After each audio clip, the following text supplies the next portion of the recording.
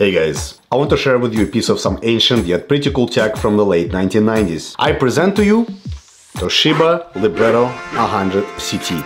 Do you know why this mini laptop was worth $4,700? Let's find out. This was the tech toy to have for the C-suite and upper management. It wasn't exactly a powerhouse, but just look at it. This sub-notebook is on par with today's mini laptop like Chewy and GPD Pocket, but only size-wise, of course. Do you guys want to see how far the technology has come and what was available 25 years ago? Alright, this rare little mini PC features an Intel Pentium MMX 166MHz CPU with 32 megabytes of RAM.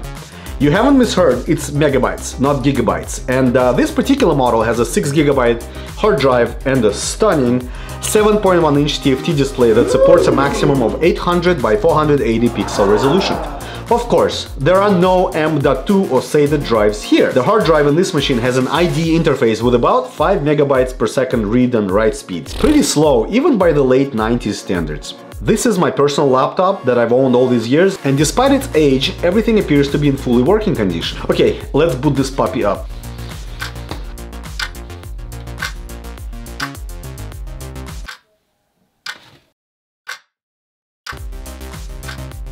And there it is. If you're enjoying watching this video, please consider subscribing. I want you to watch more of my videos.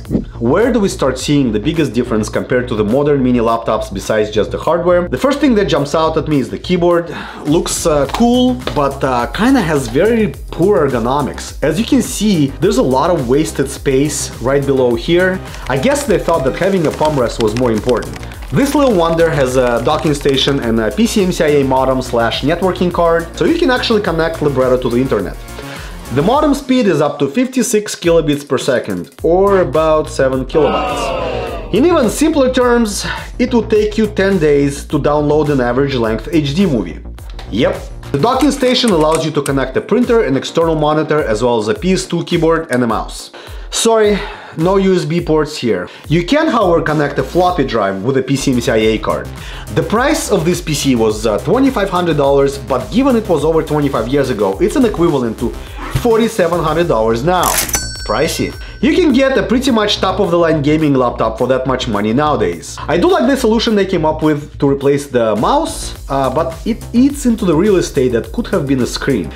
This little joystick controls the cursor, and you have two buttons right here on the lid for the left and right click. But none of these replace a mouse for me. So, I have a few games here as well, and it runs Doom. Guys, if you're thinking about getting a Toshiba Libretto 100CT and tinkering with it, I would discourage it. It's very hard to get any peripherals or software, and it's pretty slow. If you want to overclock it, you have to take out the motherboard and solder stuff. The plastic shell is also very brittle after 25 years, so it's more of an antique and conversation piece at this point.